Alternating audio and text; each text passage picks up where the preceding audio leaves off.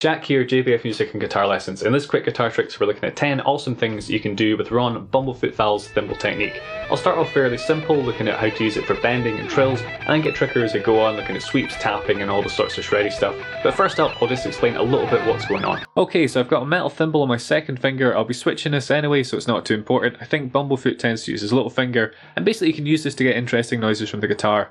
A coin or slide or even a pick will more or less do the same job if you don't have a thimble. So we know we can raise the pitch by moving up a fret, so the open string, then up a semitone, but we can also raise the pitch down at the bridge.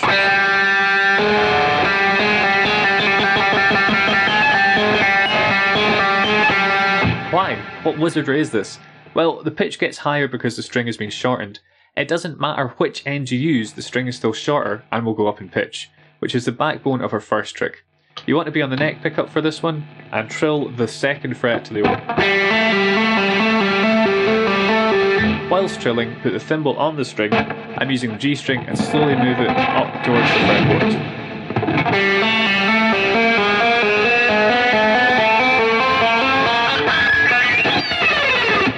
I like to speed the trill up as I go for a bit of dynamics.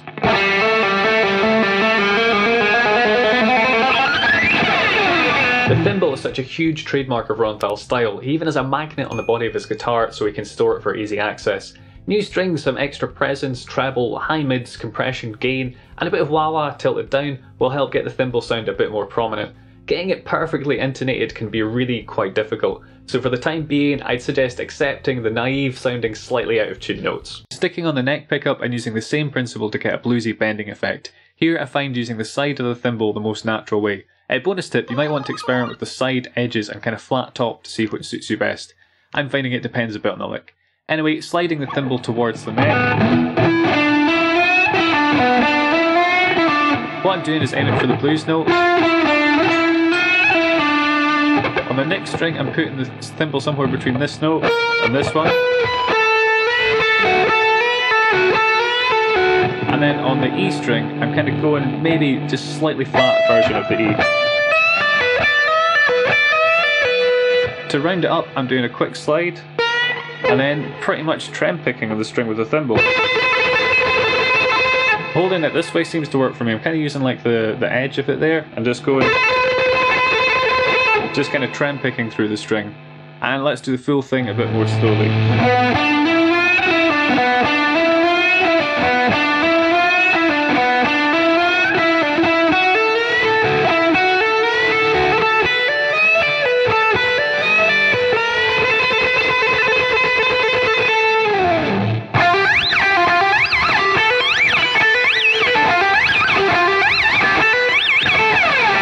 Fake whammy, so if you don't have a whammy or pitch shifting pedal, this can sort of work in that way. I've done some videos on the whammy recently, so card up there if you want to know more about that. So here I'm on my bridge pickup, and I'll probably stay there for the rest of the video. I want to get this G an octave higher. So to find where I'm going to go with the last note of the fretboard, which is an E. And if I play that on the 12th fret on the E string, I find that I need to go up 3 semitones to reach a G. So let's try this thing here, but using the thimble on the G string.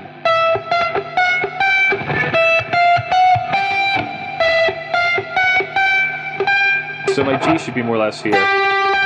So what I'm doing is using these notes that I know what they are as a reference to work out roughly where this octave is. Cool, but what I want to do is find the next octave for that whammy sound.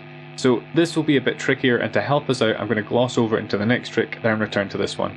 So to pitch this, what I'm going to use is smaller intervals to get up to wherever the second octave is. I'm going to use a major arpeggio, which sounds like this. Now I want to find these notes all on the G string starting around here, so playing it all on one string would look like this. Now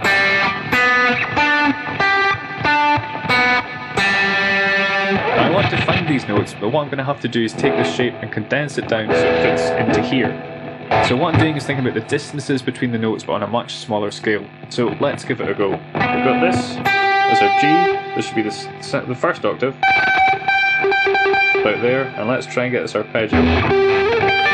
Right. Nope. Okay, that's more or less there, so I know that my second octave is around here. Obviously you can play melodies and all sorts on this, not just arpeggios, and finding the notes might take some trial and error, just like it did for me there. Now back to the whammy trick. Alright, so my second octave, we've got that roughly in the bag. Now I'm going to play the G on the 12th fret. I'm going to hit where I think the first octave is, and then slide up to the second octave. For a bonus trick, you can add some thimble vibrato. Thimble vibrato, can't say that's a phrase I ever thought I'd hear myself say, but there it is. So I could also just move to the B string and do the same thing. You can make this one more musical, but an over-the-top use seems like a much more fun introduction example. So let's do the example slowly.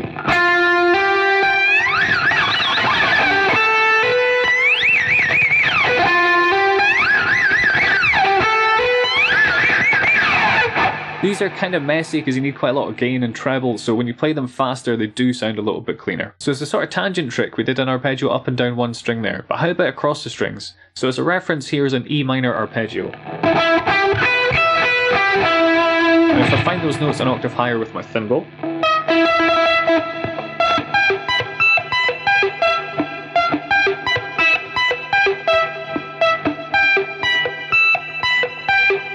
here I'm kind of using the pickup and pull pieces and stuff like that as markers. It sounds quite cool, but it's very staccato. So for a bonus we could try thimble sweeping for a smoother sound.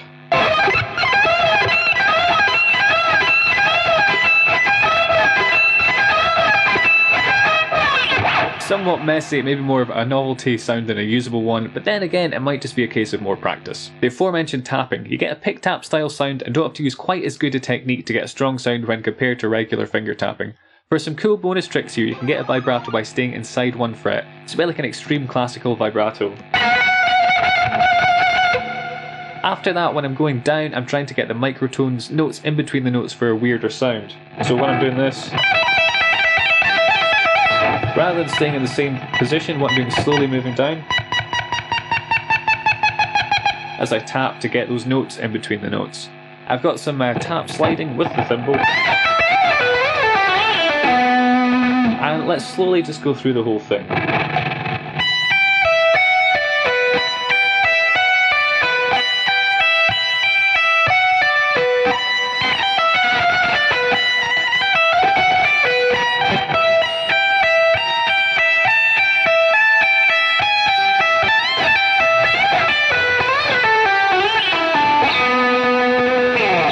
Next up, tapping with the thimble beyond the fretboard. For more beyond the fretboard shenanigans, check out the card in the top right. I'm going for a bit of legato here, a regular tap, then the thimble tap, and I'm aiming about there.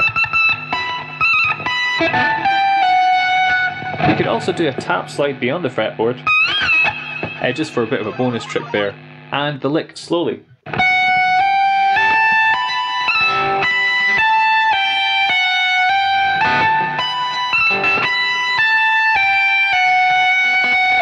Sweep tapping, but with the thimble. I'm going for an E minor sweep. I'm tapping around here, and about here I think.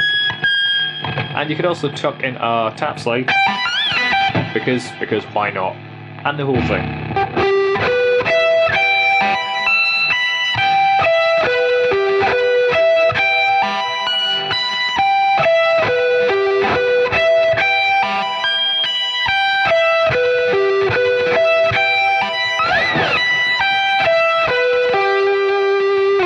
The final tapping idea is a bit similar to what I did in the second lick, that kind of bluesy one, but this time playing on the fretboard. So I'm doing a kind of thimble pick tapping.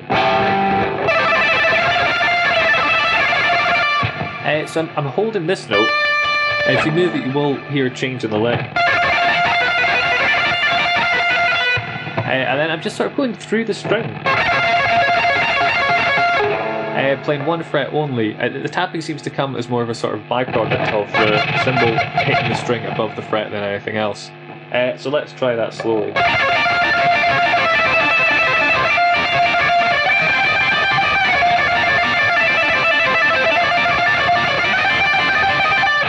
A lot of these licks sound a lot better fast than they do slowly, because when they're slow you can hear all the kind of mistakes and the weird noises and the dodgy intonation. But I think that's part of the fun of it as well.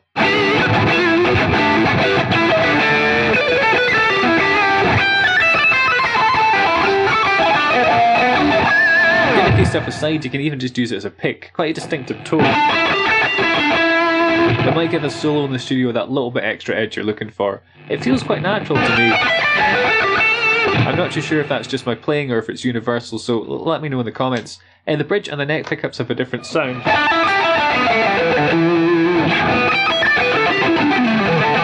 So just something to experiment with there. And from one end of the spectrum to the other, all the gimmicks. So we got birds. So tapping somewhere on the E, I'm doing 3 times. Sliding up, and then tapping either 2 or 3 times, followed by another slide. I'm sure bird enthusiasts will do a much more convincing job on this one. You can do the Steve Vai guitar speak, or like the TV show The Clangers.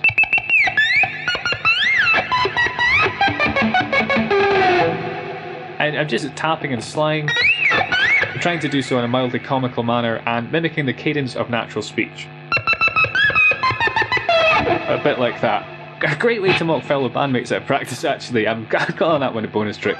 And finally, a UFO type sci-fi noise.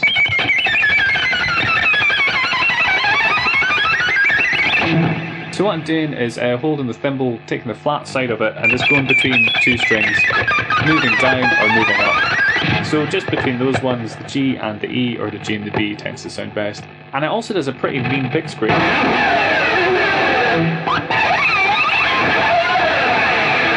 Cool, so those are 10 things you can do with the Ron Thal thimble technique. As a side note, I'd really suggest checking out the video. I think it's a Loudwire one where he's playing a Hello Kitty guitar. So not only does he get the Hello Kitty guitar, an acoustic guitar like a nylon string child one sounding good, but he also has a really good voice, so I'd really recommend checking that out. I might do licks to impress on his tune Guitars Suck, so let me know if that's something you guys are interested in. But yeah, this has been Quick Tricks, that's the playlist up there. Check out some other videos I've done, hit subscribe, leave a like and a comment if you want to, share and enable notifications with that little bell on the side, if you feel so inclined. Cheers guys.